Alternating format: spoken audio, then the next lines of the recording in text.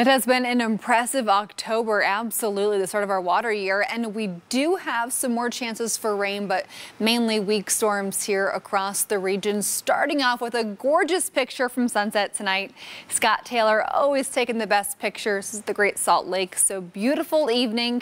We saw some clearing after the storms. 47 degrees here in Salt Lake City right now with full visibility. Love to see that. Top weather headlines. We do have a chance for some light precipitation, valley rain, and mountain snow as a weak system clips northern Utah through tomorrow. Weak disturbance. Then we're warming up. Sunshine does return later this week, and then by Halloween, storm chances with a question mark because we're tracking that possibility of if a system will impact northern Utah late in the day on Halloween on Sunday.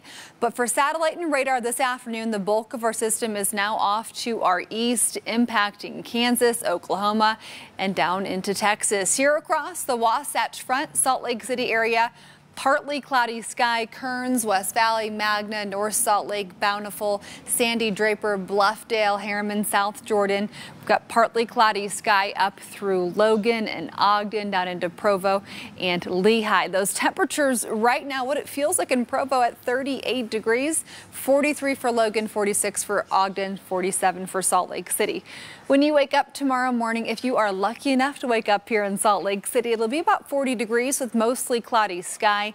And we do have that chance for a few areas to be slick tomorrow morning, especially near the Cache Valley. But overnight temperatures will mostly be about 35 to 45 here across Utah, below freezing for Park Cities up in the mountains, certainly quite a bit cooler. And by tomorrow afternoon, those temperatures will be about 50 to 55. So a cool day tomorrow for your Wednesday, and then warming up Thursday into Friday. The chance for a few showers this evening into early tomorrow towards the Idaho border, so the Cache Valley area up towards Bear Lake. And what you can expect over the next couple of days is mostly just some nice weather eventually returning, but tomorrow will certainly be on the cooler side. Our chance of precipitation here in Salt Lake City over the next week will be mainly isolated into early next week. You'll see those highest chances for rain will be Monday night next week and Tuesday during the day. So keeping our eye on some changes, however, worth noting that it's not being ruled out for Halloween here across the Wasatch Front. But if you're trick-or-treating on Saturday night here in Salt Lake, those temperatures will be about 50 degrees with partly cloudy skies, so great weather. St. George in the 70s for your 7-day forecast. Halloween weekend, low 70s for trick-or-treating Saturday or Sunday night. Maybe an and instead of or.